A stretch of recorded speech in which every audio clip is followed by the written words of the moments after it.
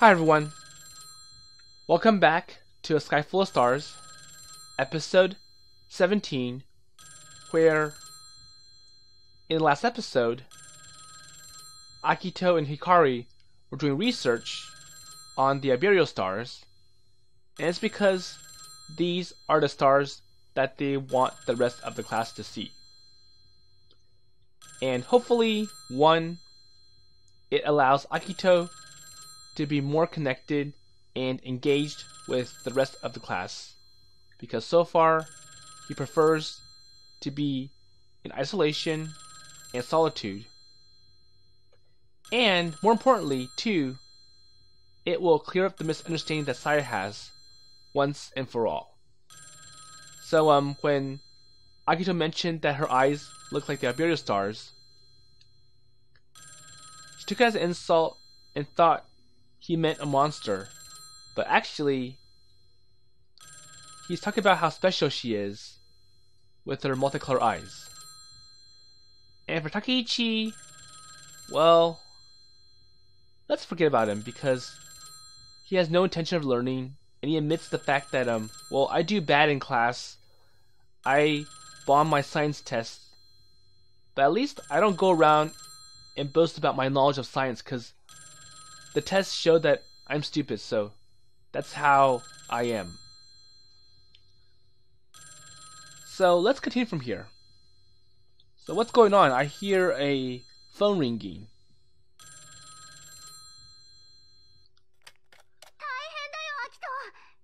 Uh-oh.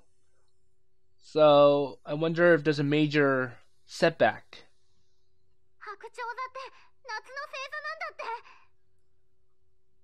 Uh-oh, so Cygnus is a summer constellation. Really? If that was the case, then that meant that Albireo, as a part of the Cygnus constellation, would be a summer star as well. So that's a major setback for their exciting plan. Well, what can we do? In an instant, it seemed like all of our plans were derailed.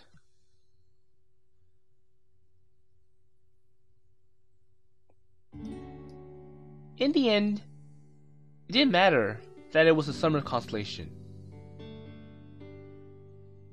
While some constellations are described as belonging to different seasons, like winter constellations or summer constellations. However, that doesn't mean that you can't see them during the other seasons. It just meant that the best time to see these is during the particular time of year. So most can actually be seen throughout the year. Okay. This fact is especially true with constellations close to the North Star. So I think you talked about like stars that I think they're located from the North Pole. And it's like, well, no matter how the Earth is rotating or relative to the position of the sun, or its position relative to the sun, the star is still within. You can still see the star.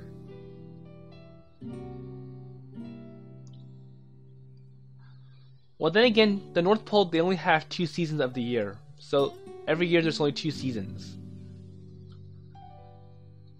So these constellations tend to have long periods of visibility and can easily be seen for most of the year. The Cygnus, the Swan, was one such constellation.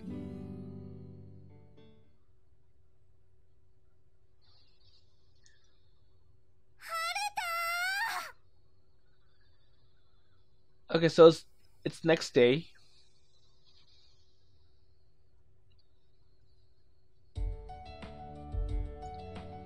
So, did you see the weather report? Okay, so another important factor is weather. Because, well, you know, the clouds, they block the view from the sky.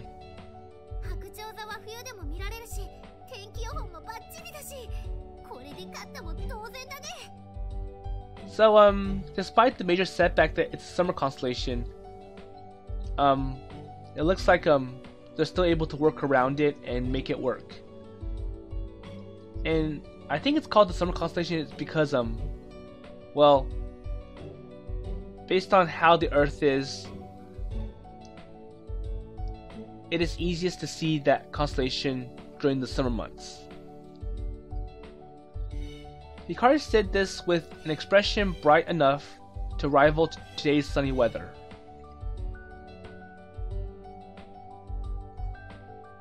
So today was the day the stargazers meet up. So we had already planned things out meticulously and had Satami Sensei review it all for us. And all that was left was waiting for the night to come.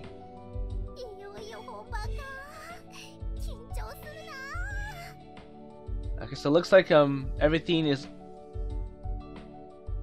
all go for this activity. But what about Saya? In an attempt to ditch us, Saya had thrown on her backpack and was headed for the classroom door. So Amanagawa-san, Hikari?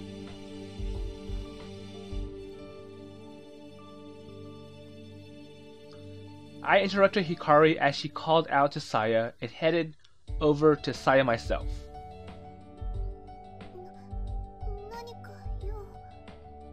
So what's going on? Well, promise you'll come tonight. So an important requirement for this to work correctly is that Saya has to attend this stargazing event. But I'm not sure what she's feeling or how she's feeling. Well, I like for you to see Albireo.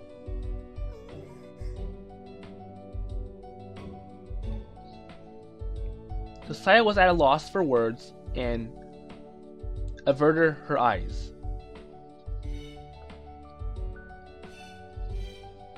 She then outmaneuvered me and left the classroom in a hurry.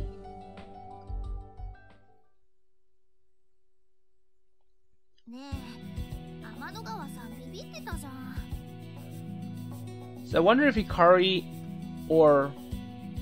and Akito are worried that Saya may end up skipping this event in its entirety.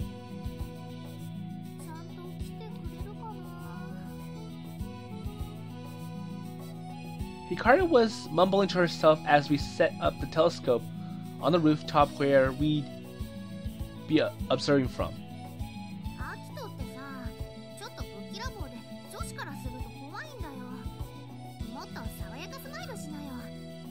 Well, you know, Akito, your bluntness scares off a lot of girls. You should loosen up and smile more. Well, what about you, Hikari? You also just say whatever you feel like saying without thinking about how the other person feels. So then again, he feels that Hikari doesn't have a good way of talking to other people as well because of her bluntness. So she also has that bluntness as well. I interrupted you. Let's see. I interrupted you earlier so you wouldn't upset Saya. And as I answered her in the exact blunt tone she just warned me about, I remembered the frightened expression on Saya's face and felt a twinge of guilt. Well, I really wanted her to come, which is why I said something to her, but I think Hikari was right that it might have had the opposite effect. After the telescope had set up, I pointed the lens at a faraway mountain and peered into the eyepiece.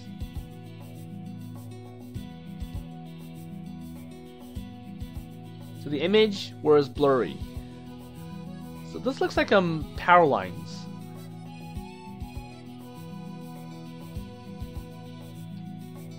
I turned the dial to bring it into focus.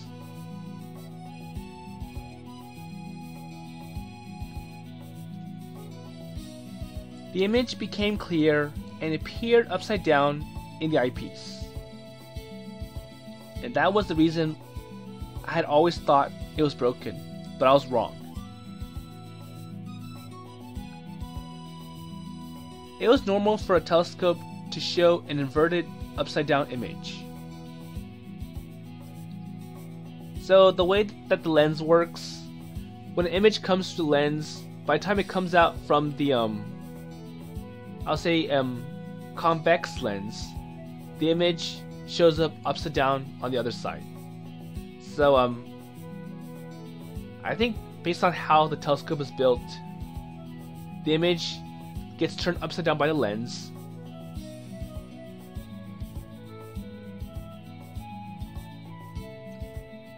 And when it comes to the eyepiece, it's upside down. So binoculars and spotting scopes use a prism to reorient the image. Well, then again, in a binocular, you can see that the eyepiece and the lens, there's kind of like a shift in between, because that's how you can adjust the shape of the binoculars. And in order for the image to transfer across this, I would say like this L shape, you would have to have a prism or some kind of mirror to transmit the image.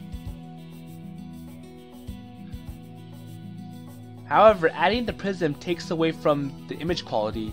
The instrument itself becomes heavier, and it inevitably costs more money. So obviously, all these precision devices like the lens, the prisms, they have to be molded and carved to exact standards, because that's how you can get a perfectly focused and perfectly oriented image. And to do that, it takes a lot of effort and time and money to shape it correctly. So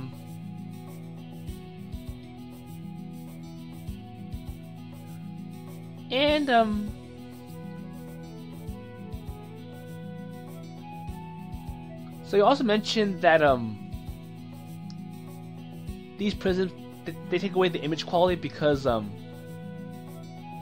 well, whenever light goes through any kind of optical device like lenses or prisms, not all light goes through.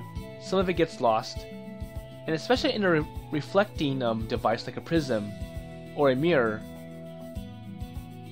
some light gets lost, and if you go through many optical devices, that loss accumulates. So what you see on the eyepiece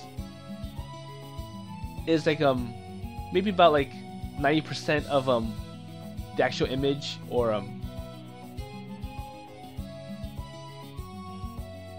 well, anyways, let's continue from here. And really, since there is no proper orientation in space, there's no need to correct the inverted image in an astronomical telescope. Yeah, that's true.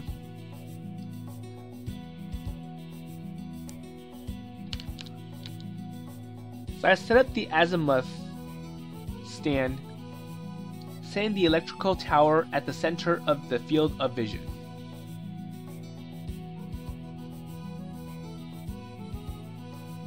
There you go.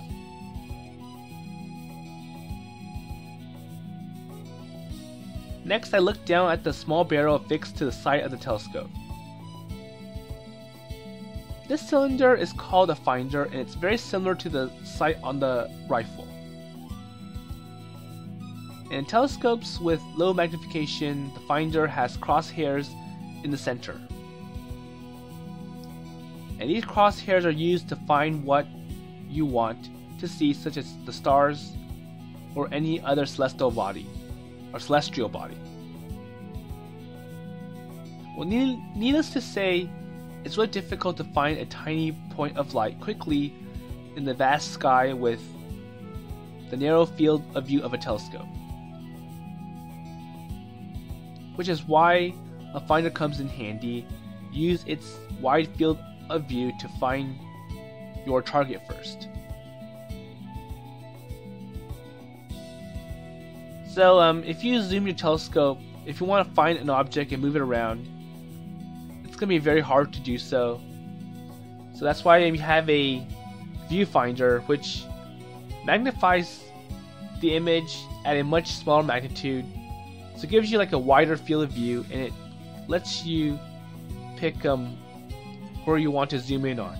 It's kind of like how, you know, in some maps, like Google Maps, you always find images or like find a place using a very small zoom, and then once you find that place, you would increase the zoom up to maximum.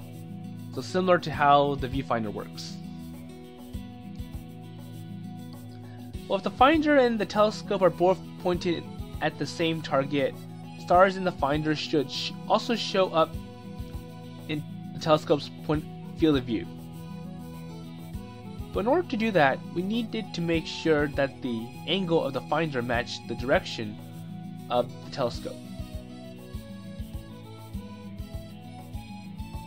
And together, these preparatory steps make up the optical lens alignment process. So he's trying to get this telescope all aligned, all calibrated,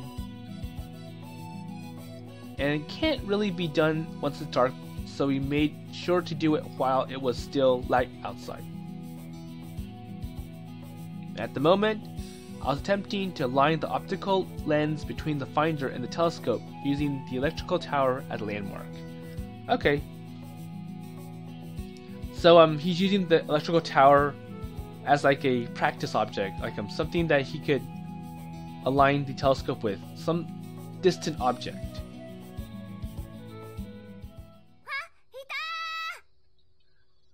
But then someone else is here, so who's this person? Huh? Pikarin! So who's Pikarin? So one of the younger students came bounding up onto the rooftop.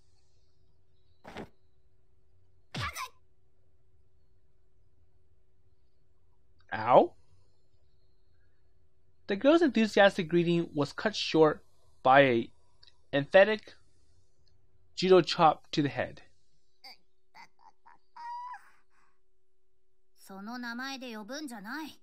Okay, so Hikari was the one that did it. And she doesn't like that name, Pikarin. So seeing Hikari's hand still threateningly posed for another strike, the girl timidly corrected herself.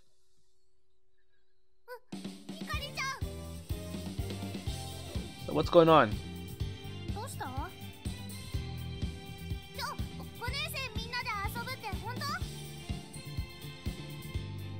So what does he mean by playing?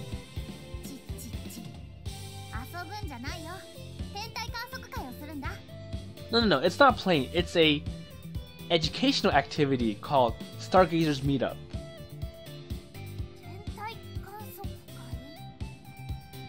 And by saying really complicated terms to someone that's younger than her, I'm pretty sure she doesn't understand. So the little girl's expression turned serious once we affirmed her question.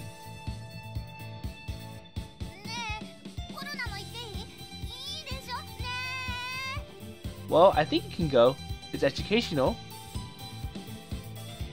So the little girl pleaded as she clung to Hikari, tugging earnestly on her skirt, or her shirt.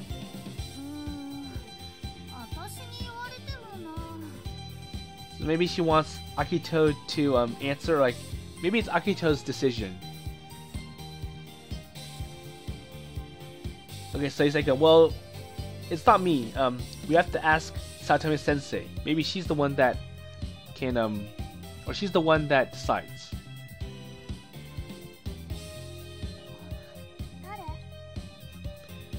So this girl notices Akito.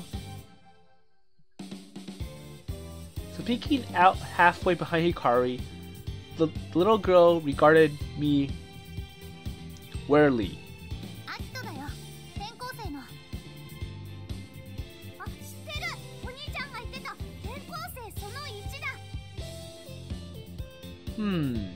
The troublesome transfer guy. I think we know who she's referring to. Or like the Big Brother. Well, what was with that nickname?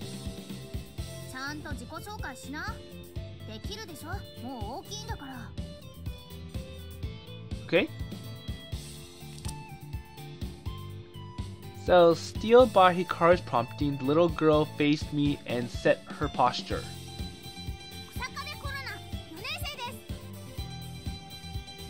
Okay, so Korona Kusakabe. I think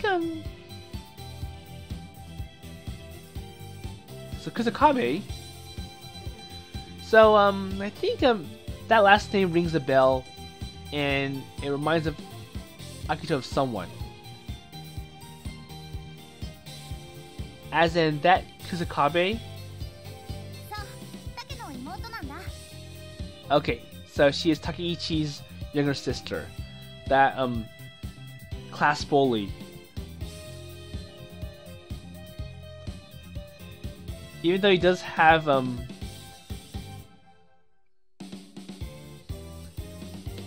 well, you don't say.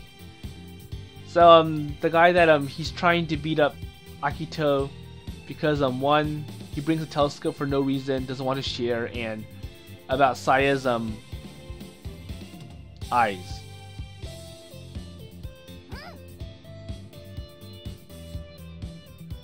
And for some reason, she looked like she was bracing herself for something. Oh, so I'm Akito Sarami.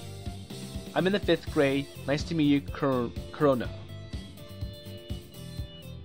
So remembering that Hikari had scolded me about how I came off as scary and blunt, I made a conscious effort to introduce myself in a little more sweetly manner.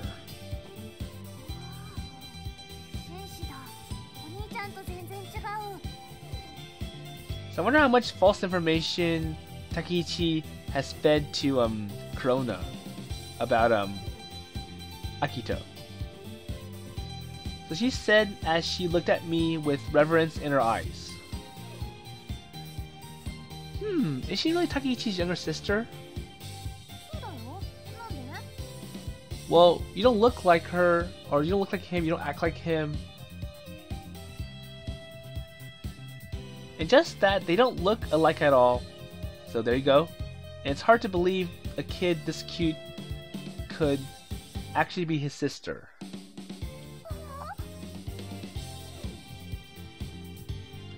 So Korona's ears perked up immediately after I'd said that she was cute. Aww.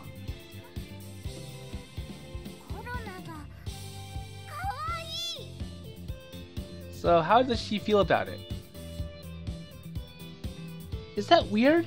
I think I may have exaggerated a little bit too much.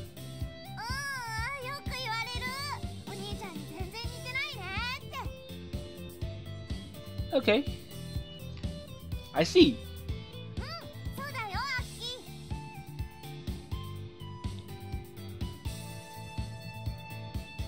Wait, did she just call me Aki?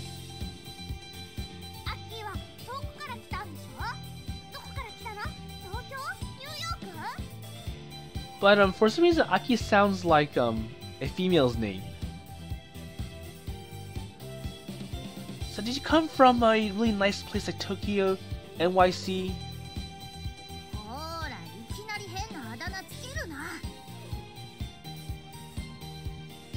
Well, I don't see anything wrong about nicknames, but I think Hikari doesn't like it because the nickname that she got is something that she doesn't like.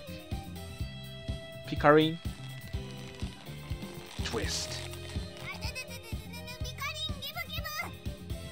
Okay, so well, what's Hikari doing?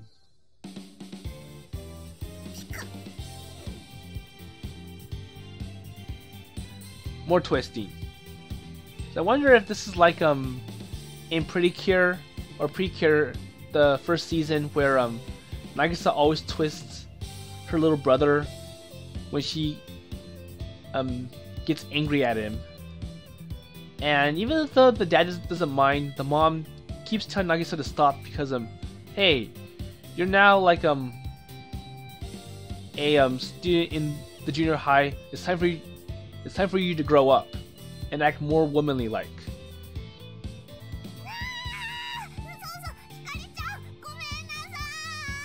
And just like in Precure, when she twists the little brother enough, the little brother goes like, okay, I quit, I give in. Okay, so back to the main topic. So make sure you tell Saotome Sensei that you'd like to join us at the stargazing meetup. So Miharu-chan, you mean? But then again, it's impolite to call your teacher by your first name. Some more twisting. Oh, stop it, mommy!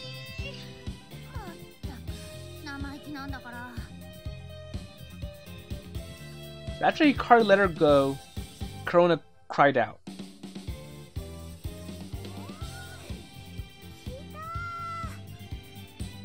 Ow, my head! She said as she rubbed her temples like someone who was trying to ease a migraine. And for some reason it looked like they were having fun. Yeah, I guess that's true.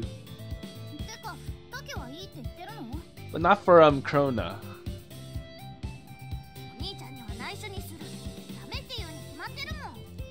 Well, I'm pretty sure Takeichi won't agree to it. It's like because he doesn't like stargazing. He's like why go to that stupid event? The only reason I agreed to it was because I didn't want to be the big spoiler in class.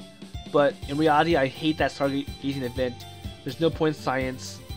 I bombed my science tests, and I admit I'm stupid. So I'm gonna just be this way.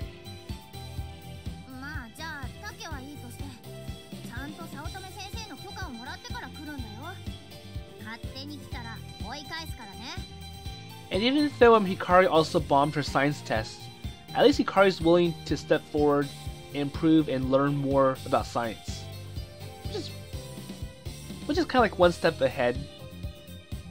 And I think that's a better thought process than what Takeichi's thinking. Well, I failed, so that's how I am. And compared to Korona, Korona is willing to step forward as well. She's interested in the stargazing event even though she's not in the same class as them. But she's gonna go and ask the teacher if she can join the stargazing event.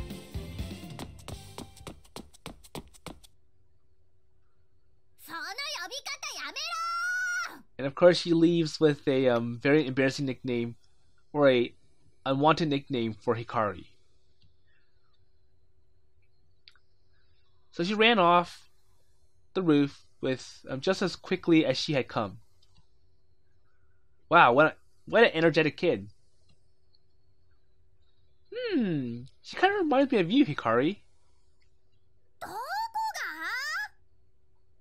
I'm not like her. I'm not like that little brat. I am much better. So I refrained from elaborating more since it seemed pretty unexpected to her. I didn't feel like being on the receiving end of one of her noogies. Oh yeah, that's true. So why does she even want to come to our observation tonight? Does she even like the stars?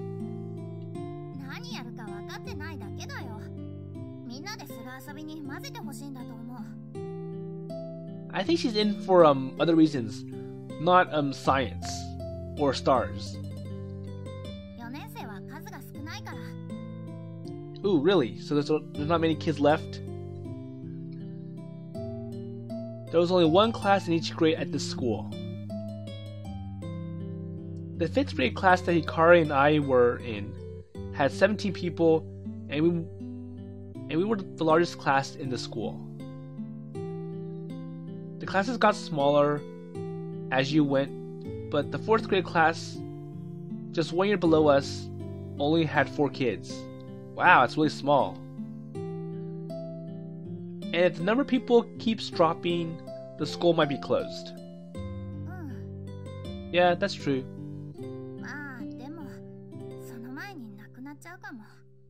So why? There you go. So what about the dam? No, I haven't heard anything. What's this dam?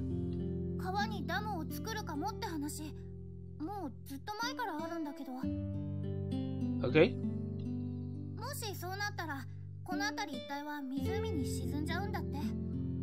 Okay, so this place is going to be like a reservoir for the dam. Even the school? Hikari nodded solemnly. Well, I don't know. So after being handed off to my granddad like an unwanted baggage, it was no surprise that I wasn't aware of the town's situation. And with granddad being the silent type, I doubt he would have told me much anyways. Well, then again, I don't think he has much communication with him. He just, there you go, that's all the food that you're gonna have tonight. And he goes into his room and closes his door. I took a good look around my surroundings from this rooftop.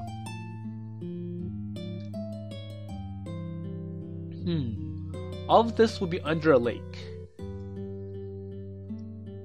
There were paddies, fields, and overgrown empty lots scattered between sporadic trees. Nestled amongst them all were homes and other buildings. It was hard to imagine that everything here would be flooded and disappear beneath the lake created by the dam. So they need a big reservoir, and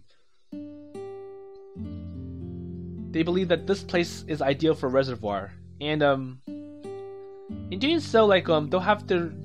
I think they feel that it's easy to relocate all these people here to higher grounds, places that are more modern.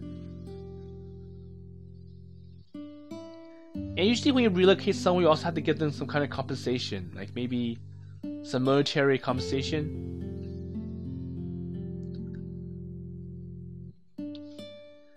So being as new to the town as I was, I couldn't scrape together by any feeling of attachment to it. So I don't think he minds if he does end up getting relocated because of the construction of the reservoir. Well, the town wasn't special to me, so it's hard to say. I'd be sad to see it go, but I did think that losing the town would be a bit troublesome.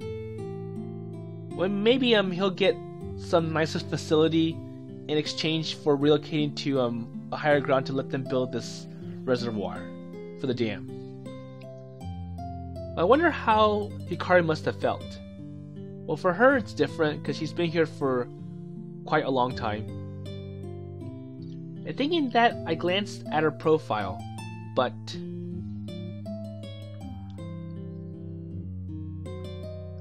it was hard to tell from her expression whether she was unhappy or if she didn't care either way.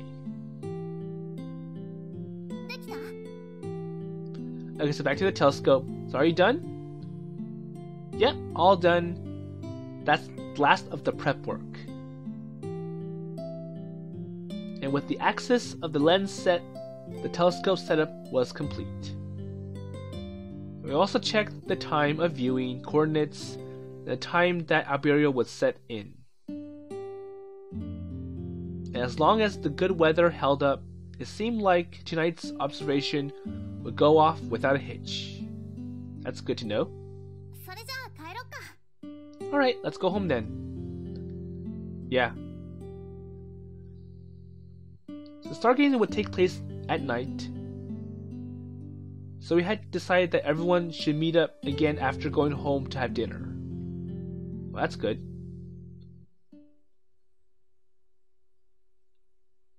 Okay, so this is the beginning of the stargazing event. So I'll go ahead and stop here.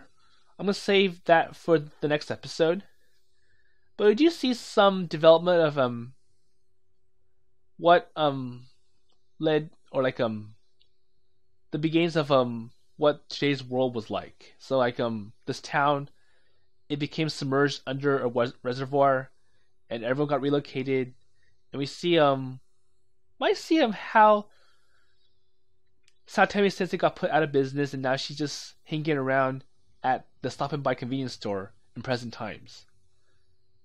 But more importantly, we're gonna see how the stargazing event goes, and more importantly, what Saya is thinking of. Like how will Saya react to it?